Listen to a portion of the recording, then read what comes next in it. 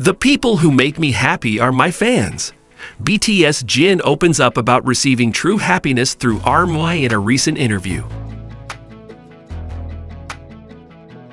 Jin BTS sat down for an interview with Vogue Japan and shared comments about the pressure of working without his fellow group members, future goals, his source of happiness, and more. On Thursday, October 24, 2024, Vogue Japan published an interview with Jin, who opened up about the most important thing in his life, which is happiness. Notably, his upcoming album is titled Happy, and he revealed that he finds true happiness through his fans, commonly called ARMY. The Moon singer said, "The most important thing in my life is happiness. The people who make me happy are my fans, ARMY, BTS fandom. If I can make ARMY happy, they will make me happy. I have to keep trying for them," laughs. Jin further opened up about his future goals that involve not only the members, but also the fans. He said, "It is my dream to make ARMY members happy. So as long as they are happy, I can work until I'm exhausted. I'm currently in the process of realizing that dream."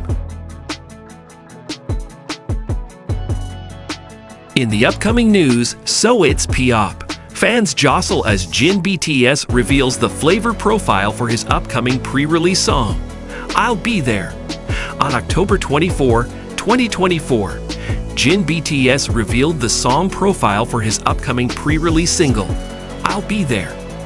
The pre-release track is part of his long-awaited debut solo album, Happy. The idol divulged the flavor profile via Weverse after a fan shared a link to the pre-release song and asked, "Sichin, what kind of flavor is this?" He replied, "Soda flavor."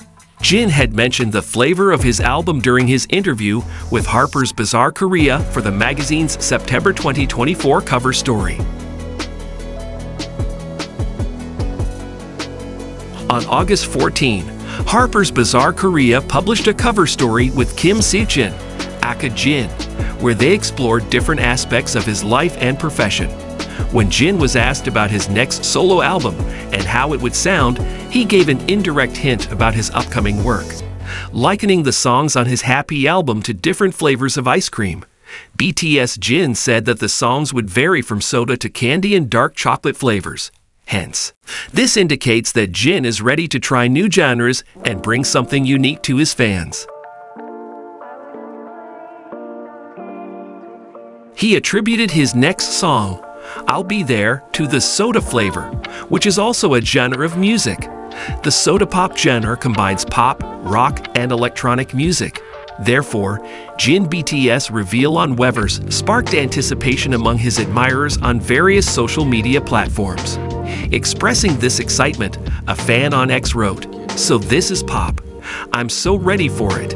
Many fans who didn't realize that the soda flavor was related to a music genre were surprised. Wait, so soda pop is a music genre? I keep learning new things every day since I became an ARMY.